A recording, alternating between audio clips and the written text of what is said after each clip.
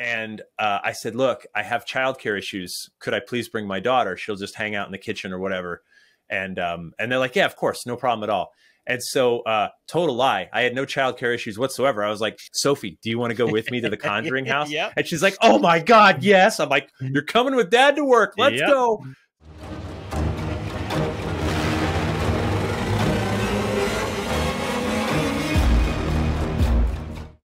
What up, peeps? This is the Scary Movie Project. I am your host, Matt, and welcome to this exciting episode of Legends and Lore. We are joined today by Jeff Belanger, who is the host of New England Legends, the host of the New England Legends podcast and television series you can find on PBS, on Amazon Prime, and your local, anywhere you get podcasts. Been doing it for a very long time. I don't want to say anything and speak over you, so Jeff, why don't you say hello to everybody and tell us what it is about this great program that you have. Hello. Thanks for having me on, Matt. So yeah, my name's Jeff Belanger, and I love all things spooky and weird and ghosts, monsters, aliens, UFOs, anything that bumps in the night. And I've been fortunate to make a career out of it.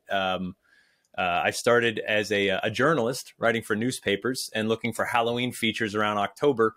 And then that turned into a website, which turned into writing books, which turned into working on the show Ghost Adventures ever since episode 1. And then doing my own thing with New England Legends. And it started as a television series back in 2013 and turned into a podcast just over 5 years ago. And it's been every week we challenge ourselves with, can we find some new weird story somewhere in New England and sort of make like a little mini audio documentary about it. And we haven't missed a week in 5 years. So it's been quite a journey.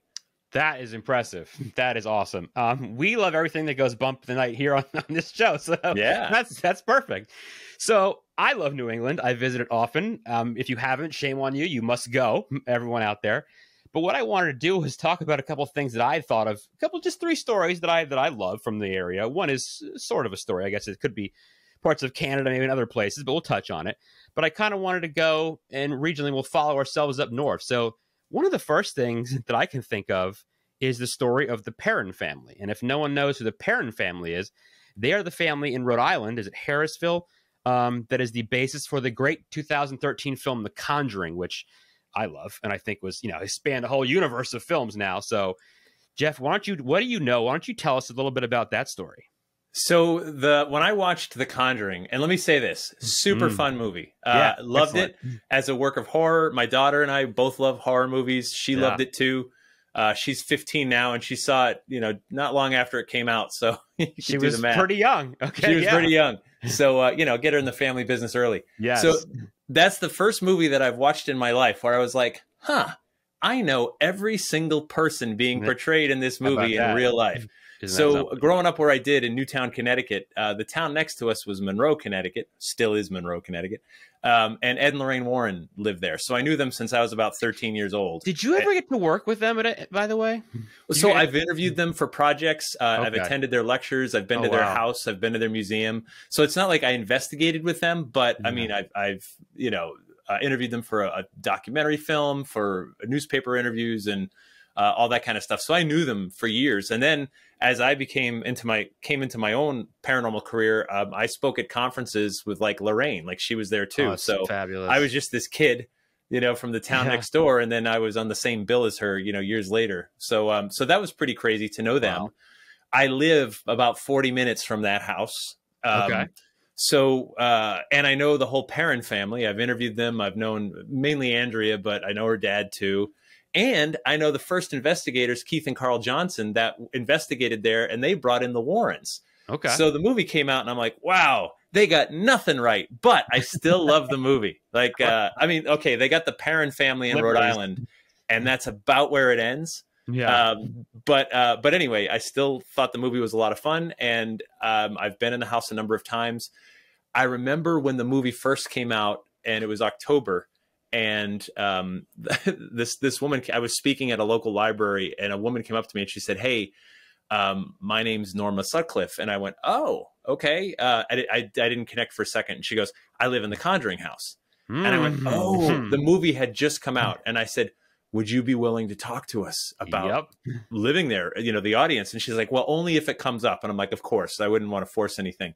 And so I went to the front row, and I knew this kid that was sitting in the front row. And I said, look, when I ask for questions, you put your hands up and you say, what do you think about the new Conjuring movie? And I'm like, got it. So right on cue, he does his thing. I'm like, wouldn't it be amazing if someone who actually lived there was here? And it was like Elvis just walked in, and she's like, I'm like, come on up. So I sort of interviewed her in front of the audience. Oh, wow. And we talked about, living in that house. And you have to remember, that house was on the show Ghost Hunters first. And this was long before the movie. It was just, hey, our house is haunted. It's a little bit weird.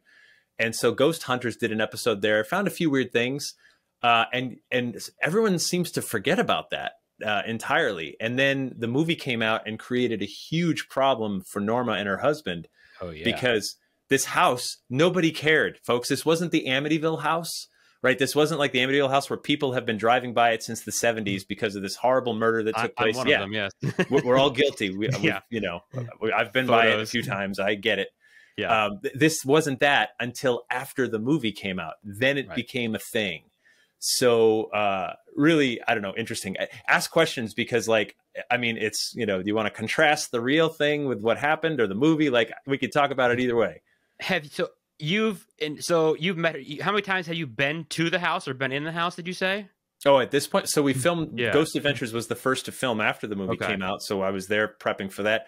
I've probably been there 5 or 6 times since the last, I don't know, 4 or 5 years. And it's just like an old like 1800s farmhouse, right? Big. No, charming, 1700s. Oh, even older. Okay, wow. Yeah, it's almost, I want to say 1730 something. So it's almost 300 years old. Oh my goodness. And it's very nondescript. It's a pretty little property on a quiet road. And then you pull in, and when you walk in the house, it's like stepping back in time. It's like stepping back into the 1700s. It's really well maintained. Looks like a great old house, but we got a lot of those around here, it's not that, that unique, but yeah, beautiful little house, that looks kind of nondescript from the outside. Anything at all happened when you or the times you've been there? Anything strange happen to you? So we did one of our New England Legends podcast Halloween specials there live. And, it was like one weird thing. And, they have cameras set up everywhere because the new owners at the time were turning it into like a haunted B&B kind of thing. Right. And so we were there, and they have cameras in all the rooms to catch whatever weird stuff might be happening. And Ray and I were sitting at the dining room table, recording and talking to the new owner. And suddenly, like this like thing fell over in the next room, and there was no one in there. And we looked over and we all saw it, and they caught it on camera. And I mean, it's not, you can't base a horror movie around this, but it was just weird. It's one of those things that it had been standing up all night. There was no wind or anything, and it just sort of fell over. And we're like, that's strange. Another time, I was there filming one of the shock docs for Discovery, and I was on camera for that. And this was sort of a funny story. So that day, I don't know how many years ago it was, but the producers are like, hey, we're going to film, we're going to interview you in the Conjuring house. I'm like, yeah, great. And I said, look, I have childcare issues. Could I please bring my daughter? She'll just hang out in the kitchen or whatever. And they're like, yeah, of course, no problem at all. And so, total lie, I had no childcare issues whatsoever. I was like, Sophie, do you want to go with me to the Conjuring house? And she's like, oh my God, yes. I'm like, you're coming with Dad to work. Let's go. So anyway, so we get there, and I'm like, look, make sure you use the bathroom before we go home. Like, make sure, just promise me. She's like, yeah, okay, whatever. We were there for like 3-4 hours. That she probably went twice. And so, so while we were there filming, 2 weird things happened. Number one, like all the kitchen cabinets were suddenly open. And that was a little bit weird. But the other strange thing was that there was an overhead light in the upstairs room right above where we were filming, and it was flashing on and off, on and off. And what happened was they have a floor vent, and the slightest bit of light was flashing. And one of the camera people who's watching the monitor so closely, they're like, hey, there's something sort of weird going on. So we go upstairs, and it's just right in front of you, on, off, in perfect rhythm, like 1 second, 1 second, 1 second, and you're just going, and the owner was there, and we're like, what is this? Right. I mean, and honestly, my first thought isn't paranormal. It's just like, this could be a fire hazard. Like, I don't know, like this is an old house, Seriously, right? And then eventually it just kind of stopped, and I have no idea what would have caused that. That's not, I don't, that's not like paranormal occurrences I've seen before. But it was unique. It was weird. It was different. And Yeah. the crew that was there was just freaked out. They were yeah. scared because anything strange was just rattling them. But anyway, so those are the two things. They're minor, but like, you know, stuff doesn't fall over in my house for no reason. Yeah, me either. Not yet. Yeah. Anything. So that's interesting. You're a fan of the film, okay? And have you seen all the sequels, Conjuring 2 and everything? That I talk about all the, you know, I don't know. There's so many of them now. I think I lost track of them. Yeah, so I do think it's worth mentioning. So Ed and Lorraine were showmen, and when I was growing up, they were very much regional celebrities. You know, like there weren't paranormal reality shows like today. There wasn't the internet. No, it was just, you know, like these guys were just putting themselves out there. You know, like, hey, we're the freaks that look into ghosts. His license plate literally said ghosts, right? Like I mean, when they drove by, you're like, is that Ed? Yep, that's oh yes, it's ghosts. Of course it is. Ghosts, vanity plate right there. So I have two sidebar questions for Ed and for them though. Yeah. One, did you ever get to go into the Amityville house on Ocean Avenue? And two, do they still have like a paranormal museum or something? Didn't they have one for a while? Yeah, so I went to college at Hofstra University on Long Island, and so the first time I drove by the Amityville house, I was a freshman, and a friend's like, "Oh, I'm from Amityville," and he's like, "You want to go see the house?" I was like, "Yes, I want to go see the house." And then for one of my books, I had the chance to interview George Lutz for hours, and it was the last interview he ever gave on Amityville, and we talked about everything from like the summer of '75 all the way to the third movie that had come out and his intent to get arrested at the premiere. And because he was just livid about the way he was being portrayed in this movie. Yeah. And so I don't even know anyone that's been allowed inside that house. It's a private residence. They despise the haunted reputation. When you pull over and take a picture from the street, which is legal, by the way, they still hate it and they'll scream at you and get the hell out. And this goes on all the time, not just Halloween, June, December, doesn't matter. There, the time that I went was in May, and I was the guy. I got out and I was walking around the street like an idiot, and I was there for probably 10 minutes. I was in the public street. I wasn't doing anything illegal, but I swear 4 people during that 20 whatever minute stop and take photos. It is literally nonstop. Yes, it is nonstop. And what's interesting is it's called a stigmatized property. And this brings up like I love everything about the paranormal. I love not just like the stuff that bumps in the night, but like the rabbit holes you go down legally and emotionally and spiritually and everything else. And so if you own that Amityville house and you're going to sell it, you must disclose, although I don't know anyone who wouldn't know at this point, but you'd have to disclose to the buyer, this is the Amityville house. 6 people were murdered here. Everyone thinks it's haunted. If you buy this house, you buy all the baggage that goes with it. And people have to understand that. The Conjuring house was not a stigmatized property, but it is now. Yes. And so that's like, so, I mean, I don't know if there were attempted lawsuits against the movie. The movie company paid the Perron family. They paid the Warrens. The people that own the house got nothing. And pretty soon the internet was like, hey, this is where the house is. And everybody went looking for it. And it was horrible problems for the people who live there. And like Bathsheba Sherman was never in that house. There's no connection to it. Ed and Lorraine Warren, how the story really ended was that they were doing a seance, and at some point something overtook Mrs. Perron. And so Roger went over to help his wife, and Ed pushed him aside and said, no, you don't touch someone when they're under, you know, demonic influence. And then Roger punched Ed in the face and said, get the hell out of my house, and you're never welcome back again. That's how it ended. Good. Wow. A little different than the movie. So, yeah, that was the thing was, you know, how much, you know, about this backstory, how much is true, you know, what happened to, you know, to the parent, how did this thing even get, I guess that's where we wanted to go was how did it even get started for those folks that have no idea? I mean, yeah, what is like the quick, like elevator pitch story of what happened to those folks?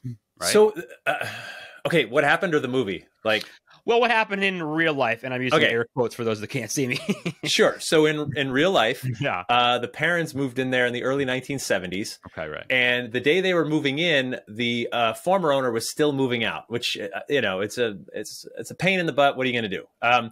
And Andrea told me that the kids were bringing in boxes from the truck into the kitchen, and she said there was a man standing there, looked sort of old fashioned, brown shirt and pants and everything. And she just assumed he was with the guy that was still moving out. And by the time her youngest sister went in with a box, the guy just sort of vanished in front of her. And she's like, what was that? There was a man here and now there isn't. And so they believe that was Mr. Arnold. It was known as the Arnold estate for the longest time. And in fact, we found his grave. He's buried in the woods, by the way, like a small family plot that's on private property. We asked permission. The owners let us cut through to get to it. Wow. Like 25 graves in back there. And we found it. It's all overgrown. That's who the parents always believed was haunting their house, was Mr. and Mrs. Arnold. And that was day one. And as the old owner was leaving, he pulled Roger aside and said, listen, for the sake of your family, keep the lights on at night. And so he figured that was his warning. Now, in the beginning, they were scared. You know, there's two sets of stairs going to the upstairs area, and the kids would hear footsteps coming up. And they said they never knew if that was like mom and dad coming to get them for dinner or if no one was there at all. And so they would hear these footsteps. They would hear knocks on the wall. The weirdest thing that Andrea told me was that her youngest sister sat up one night in bed and in a very metallic voice started saying there's 7 dead soldiers buried in the wall. And like, that's weird. Now, having been through the building, the walls aren't that thick. There's no way there's one body in the walls, let alone 7. But there is like this old stone retaining wall right outside. I don't know. I mean, I can't promise you there's no one buried there. I can't promise you there is, but that's the, you know, that's the building. You go down in the basement and in the back, there's this well that looks right down, like, I don't know, 10, 15 feet to water. And it's this stone well. I mean, you've seen this movie too. The Ring, right? Like, you're just waiting for the girl to crawl out with the hair in front of her face. I mean, it is eerie, but it's right there in the basement. And it's these old timbers, like real trees that were used as opposed to like lumber. A lot of old stones and things like that. And so the whole house definitely has a vibe to it. And plenty of people are having experiences. And at this point, the legend, the movie, the fiction, the reality have all just been thrown in a blender there. To the point where I mean, I don't think we could identify it at this point, but the simplest thing I can tell you, it is a thing. Now it is a thing. Who is the current owner now? Do you say they were trying to make some sort of attraction out of it or something? And they did, and then they sold it again for a hefty profit. I think like last year. I don't know I knew the Norma and her husband. I knew the owners just before, and then I don't know who bought it now, but I think the previous owners are still involved. And they're basically making it like a haunted B&B. Is the plan. So I haven't been there in, I don't know, a little while now. So the funny thing with me is, like, once I've done a story, I've done it. Yeah. You know, like I don't have a real cause to keep going back. So it's interesting. It made the pop culture. Like I said, it was Ed and Lorraine Warren. And here's the other funny thing. When I would see Ed and Lorraine Warren speak as a teenager, this was not a case they ever talked about. Really? Because it wasn't that big of a deal. It was nothing compared to Amityville. It was nothing compared to the Lindley Street haunting in Bridgeport, Connecticut. How that hasn't been made into a movie yet, I don't know. But like, that one was the one where they were just like, they would put up newspaper clips and interviews with police officers and fire department, you know, officials who said, I watched a refrigerator levitate in the kitchen, and, you know, really compelling stuff. Those were the cases they talked about. Never this one, but they also talked about Annabelle. And I think what happened was, I mean, and now this is like the TV producer and me talking now. I think what happened was, this Annabelle story is so compelling, so freaky, and they wanted to do something with it. And at the time, they didn't think Annabelle could carry her own movie.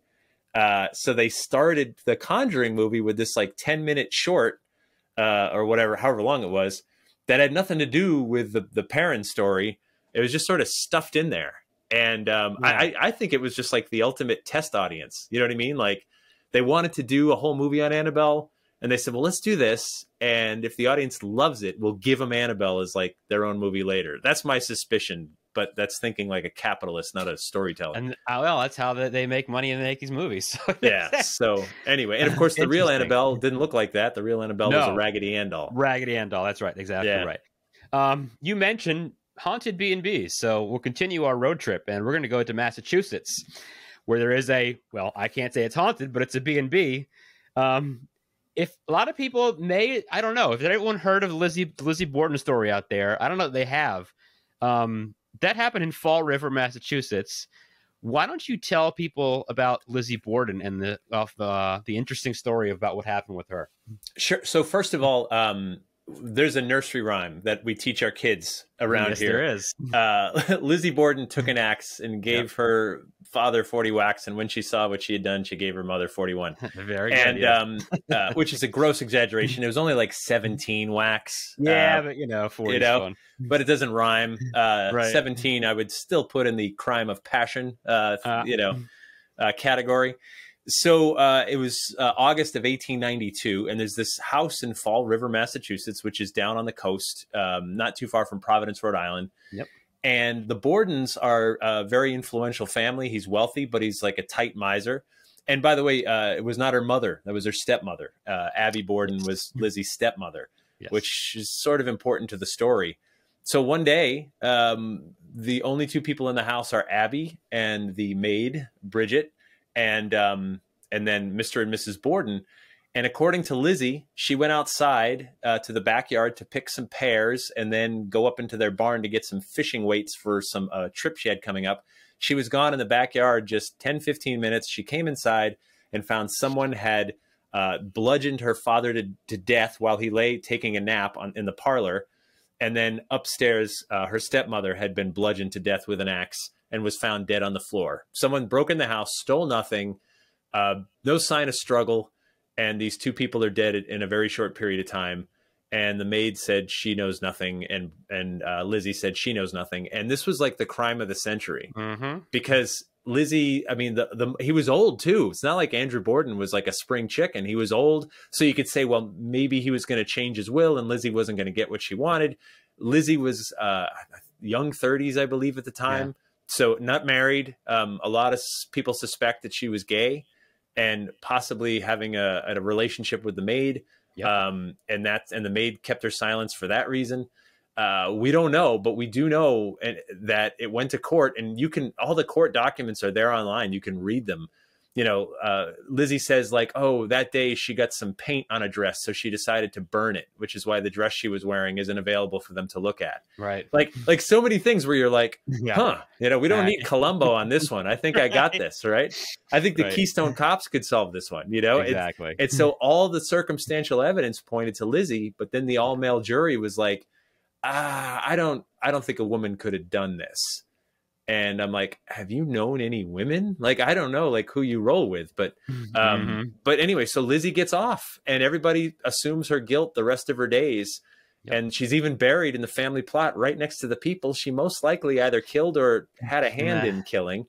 Then the story just never, ever went away. There's the nursery rhyme. There's the song, which is just a hysterical song. You can hear it online. Lizzie Borden, one day in Old Fall River, Mr. Andrew Borden died. Yep. And then it's been done as a metal version, which is awesome.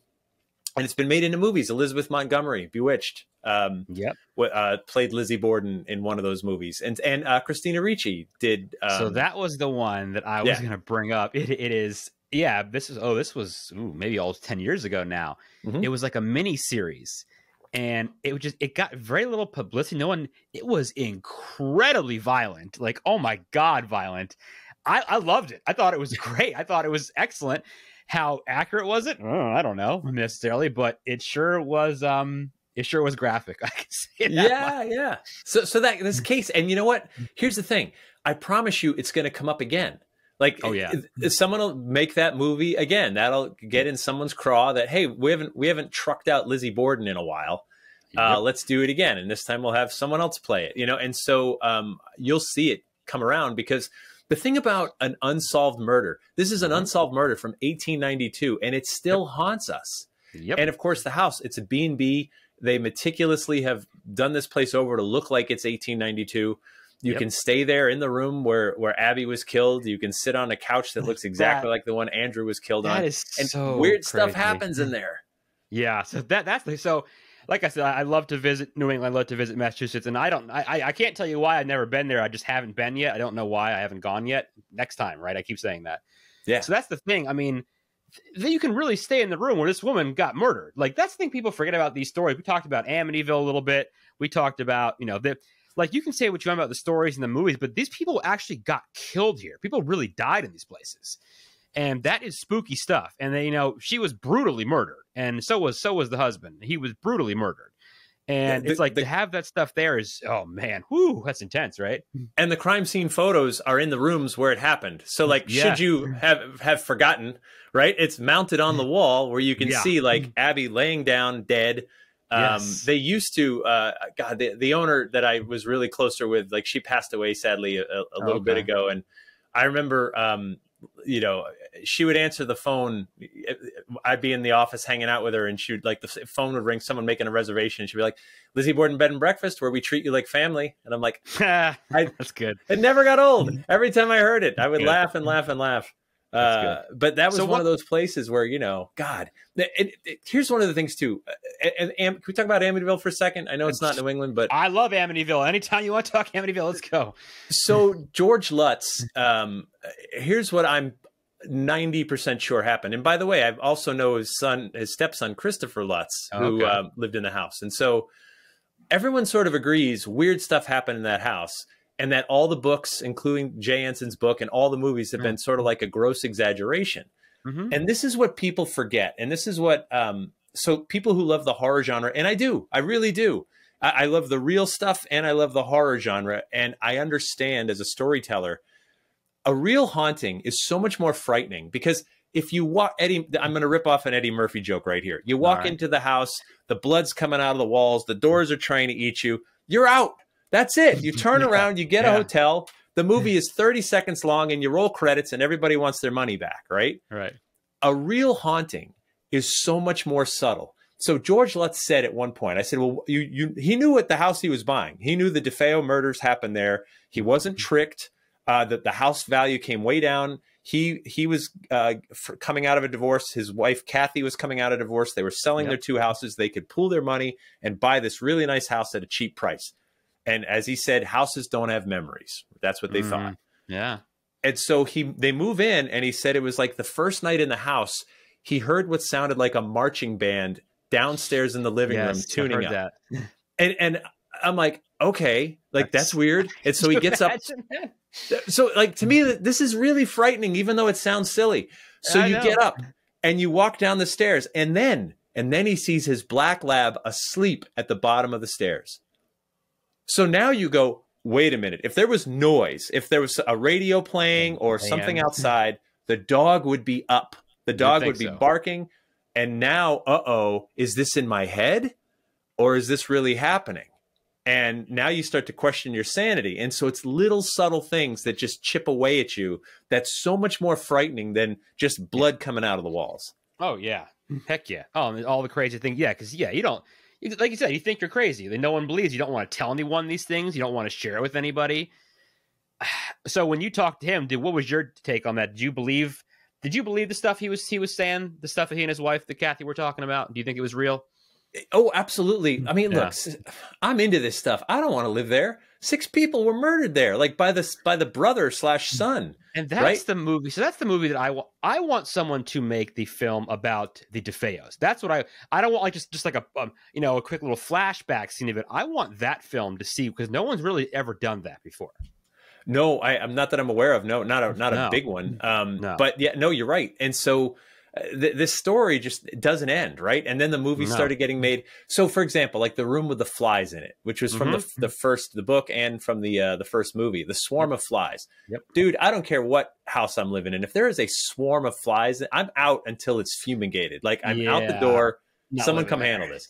Yeah, not living there. But George said, I said, tell me about the flies. He said, we had one room where there was always 1 or 2 flies, and you'd swat them and they're dead, and you clean them up and you throw them out with a tissue or whatever. And then like a few hours later, there's another damn fly in that room. We could never seem to get the flies out. Now, the movie makers exaggerated that 10 million fold, right? Of course. Because that seems more scary.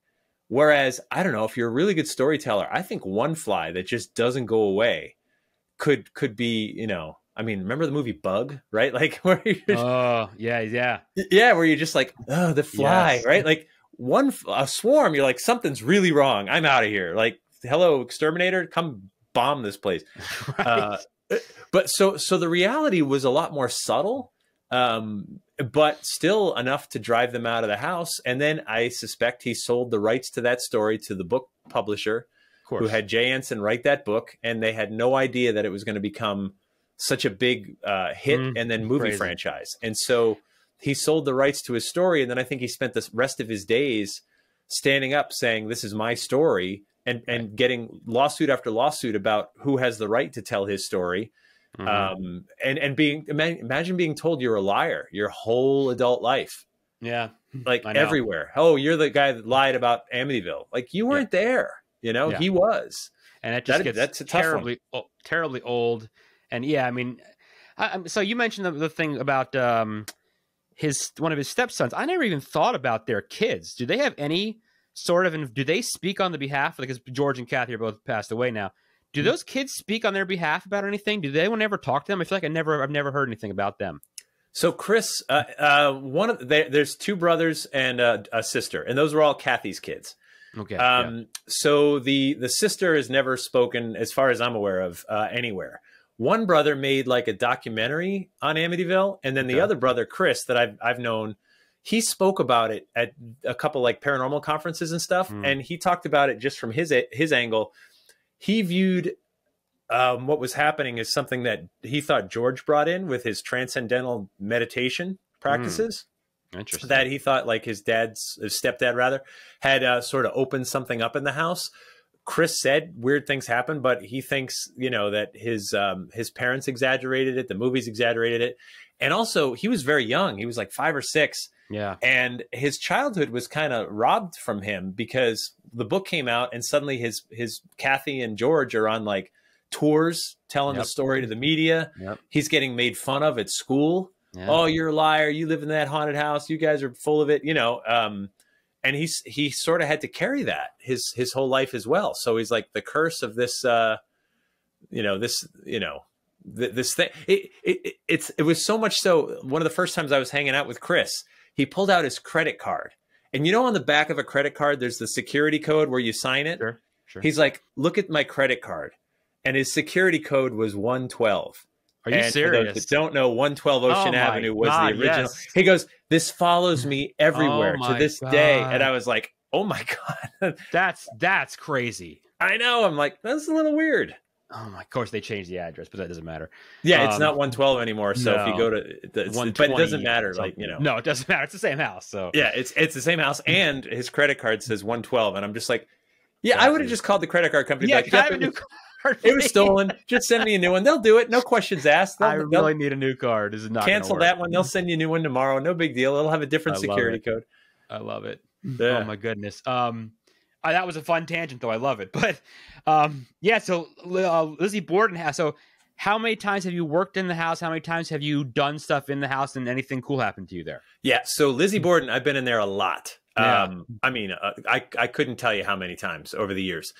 The first time I was in there, we were doing a live radio broadcast, and we had the house. There's 4 of us. We had the house for the night because they were doing some minor remodeling, just painting and stuff. And so Leanne, who had the place at the time, she's like, yeah, just don't break anything. And she was awesome.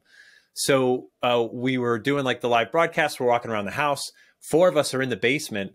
And suddenly we hear these like scampering footsteps from the side door into the kitchen right above our heads. And we all look at each other like, oh no.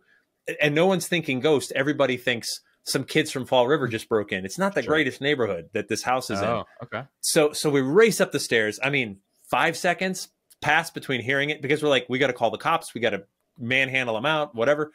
Right. And you check the door and it's locked. And you go, okay, that's weird. We all heard it. We all reacted the same way. Right. You know, I know people that have worked there and seen stuff like levitate, like pictures come off the wall or whatever. But then when we filmed Ghost Adventures there, the next day, this didn't make it into the episode. Like the crew was done. They were finished. They went home. Everybody was gone. And Leanne's like, what did your guys do in here? And I'm like, what do you mean? Is something broken? Like, we'll take care of it. I'm sorry. And she said, no, you got to see the back door. And so I went down there, and the back door leads down like 3 steps into the basement, just a couple of steps, and you're down. It's not a bulkhead. It's a door. But anyway. And then there's another door. So there's a tiny little area in there toward the basement between 2 doors, an exterior one and an interior one. And the exterior door, the one that faces the back parking lot, has got, like, no joke, like 15, 20 big black flies all over the inside of the thing. And I filmed it with my phone. I took my phone out. I'm like, this is Amityville. Again, we're back, right? Yeah, so, the flies again. And we're coming around. So I'm filming it, and I'm like, this is really weird. I mean, it's so I was like, okay. She's like, well, let's open the door.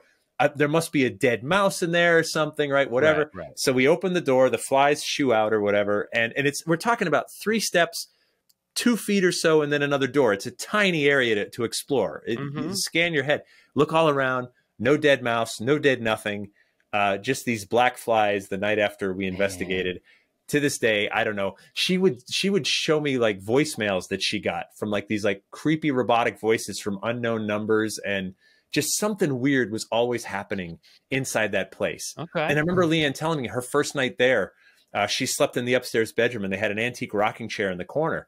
And she was staring at it before she went to bed, and she got up, and it was moved next to the bed. And so she's like, okay, she just got up to use the bathroom. So she puts the chair back, goes to the bathroom, goes back to bed, stares at the rocking chair. And when she wakes up, the chair is right next to the bed again. And I'm just like, yeah, that's checkmate for most of us. You know what I mean? Like, that's a little bit, right? Just, I mean, stuff happens. And at this point, it's amazing. So many people have come to that house expecting something that I think that we bring our own attachments in there with us at this point. It's like when you want to see a sea monster. If you go to Loch Ness, you're gonna have this preposition your brain to see the monster, even though you're like programmed to do it for something. Yeah, no, but it's a crazy place, and again, you know, it comes up again and again. On local haunts, people have experiences, and the legend just keeps going around. Leanne doesn't own it anymore; it's now new owners, and they're still doing tours, and or you can stay over, and then, you know, people go there, and that's the thing, right? Like, so you watch a horror movie, and you like them because it's a work of fiction. You can suspend your disbelief. You can get scared, but in a safe way. It's like being on a roller coaster. You know, you're not going to fly off, hopefully. Yeah. But it's a thrill ride to evoke some of these, like, powerful places and primal places in the human experience, like murder and death and fear of like these horrible monsters that are out there. Yeah. I get that. I totally get it. But then you go to the place where it happened, where the monster really was real, like killed 2 people with an axe. That was real. And you become part of the story. And that's what intrigues us, right? When we go to these places, you want to become part of the story. You just, you drove by Amityville because you wanted to become part of the story. You took your pictures, you stood in front of the house because you're like, here I am, like ground zero. Yes. And now that's part of you. And you were there, and you wrote a little name in the logbook, like the metaphorical one. Absolutely. Yeah, and that's how this stuff works. So that will be the next trip. I will finally make it to the Lizzie Borden bed and breakfast. So we'll finish our trip up to lovely New England. We'll go to a state that I love just as much, and we'll go to Maine. Yes. And I'm going to go to Maine to something that, okay, so not necessarily completely unique to that. I think it's more we talked about maybe parts of Canada and maybe parts of the plains and things like that. But how about the story of the Wendigo? That's where I associate it with, just because of, well, fictitious. Pet Sematary, which I love the book and the movie so much, plays a big part in the story, Algernon Blackwood's story. But what about the Wendigo, the shapeshifter, the cannibal? What do you think about that story? So we've got through Native American lore, the Algonquin people, the Wampanoag, like there are tons of legends about the shapeshifter, skinwalker, right? Like Wendigo, like it goes by various names depending on which part of the country you're in. Yeah. But the description is very similar. And to me, that's the interesting thing, that someone has been influenced by by events and by history and lore that's actually happened. So the Wendigo is more related, when people who study folklore, it's more related to the Great Plains. But there was a creature up in Maine, Mount Katahdin, the tallest mountain in Maine, called the Pomola, which was a bird man that guards the mountain, right? And then there's also like man-eating rocks up there. There's like people disappear. There are stories and monsters lurking in the woods, and I'm certain it influenced those authors. It influenced Stephen King. It influenced so many people that made these things into movies and into popular culture and to, you know, whatever else. But the crazy thing to me is, how come, you know, these cultures that we suspect had no contact with each other, right? We don't think that you were jumping on the cell phone in the American Southwest and calling Maine, right? Yeah. But they have these similar creatures just with different names, using their own local name, but same description. And not only that, sometimes they show up in like Ireland and in the Gaelic regions of Europe, even in Africa, over in Alaska, you know, in Asia, right? These monsters they turn up in cultures that we don't think had any contact with each other. Sure. And so is there some collective consciousness thing here? Or, this is where it gets really weird, is there really something lurking out there that's elusive, that's stranger than we can possibly understand, and it gets labeled because it makes us feel better to give something a label, and then our imaginations run with it from there. And then we make movies about it and books about it, and, you know, and we talk about it. And sometimes people like me even go up into the woods and go looking for it. I'd like to go looking for it too, so you wouldn't be alone. You know, I mean, you go in the woods and you're like, do you really think you're going to see, like, oh man, I'm so bummed, Matt, we were there all day, not one Wendigo. I mean, we saw 2 Bigfoot. That was cool. Yeah, but we weren't looking for him, so we didn't even bother with the camera. So that's a good question. How do you feel about the thought of Bigfoots in Maine on the East Coast? What are your thoughts on that? There you go. We've got stories, right? There's a great story in Massachusetts in North Adams, which is the very western part of the state, right near Albany. Yeah. And there's a big stone ledge that overlooks the town, and it's called Coca-Cola Ledge because way back when Coca-Cola painted a billboard on it. I've heard that. But there's the monster of Coca-Cola Ledge. And by all accounts, it's a Bigfoot. Like, it's a big, tall, hairy, you know, creature. And the thing about Coca-Cola Ledge is it's very gentle hills on either side. So you can walk to the top very easily, right? But it's if you fall from the top, you're done. That's a lethal drop. Sure. And so part of it is it parents sharing the story to try to keep kids from staying away from up there, which would have done the opposite effect on me. I'm like, wait, there's a Bigfoot up there? Like, I'm going tomorrow. I'll go pack a lunch. We're going up. We're going to go looking for this thing.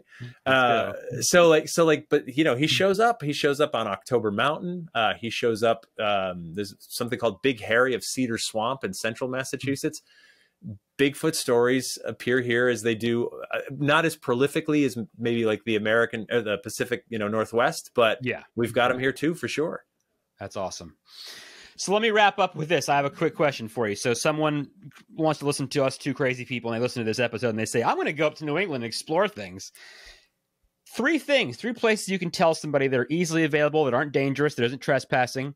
Where do you suggest 3 places people can go to check out some 3 cool stories? What would you say? This is going to sound like such an awful plug, but we have this free app called the New England Legends app that's got a map to like 300 stories that we've covered. So wherever you are, you can click on a pin, hear the story, get driving directions. Most of the stories we cover are public places anyway. But I would say, like, I think, you know, top 3, you know, I mean, Lizzie Borden does make most people's lists. Salem has got, you could knock a lot of stuff out in Salem. We could have talked Salem all day. Yeah, right. Obviously. I mean, you've got the witch stuff. You've got the haunted Hawthorne House and the House of 7 Gables and the Hawthorne Hotel. And, you know, there's the old ship there. There's a lot of great stuff and pirate history too. Oh, yeah. Oh God. And then in Lynn Woods, there's a cave that was dug by a man being directed by spirits to look for gold. And it's on a public park. It's the Pirates Cave in Lynn, and it's accessible. You can actually go into the cave. Hiram Marble was told by spirits, if you dig through this rock, you will find gold. People sponsored him. He spent his whole life, decades digging, and never found the gold. But had he found it, like, you know, that would have been Mecca, right? That would have been Jerusalem for spiritualists. Absolutely. That's a really cool place to visit. Oh my gosh, there's the Mount Washington Hotel in New Hampshire. Oh yeah, sure. You know, if you've seen The Shining, which I've been to the Stanley Hotel in Estes Park, Colorado many times. The Mount Washington looks like it's much bigger brother. Yes. Yes, it does. It looks like it's the same architect. Big white and red building, grand hotel. Very cool. You know, haunted throughout by the princess. When you check in, there's literally a painting of the princess who's said to haunt the place, looking down at you. Very cool. You know, that's a good one.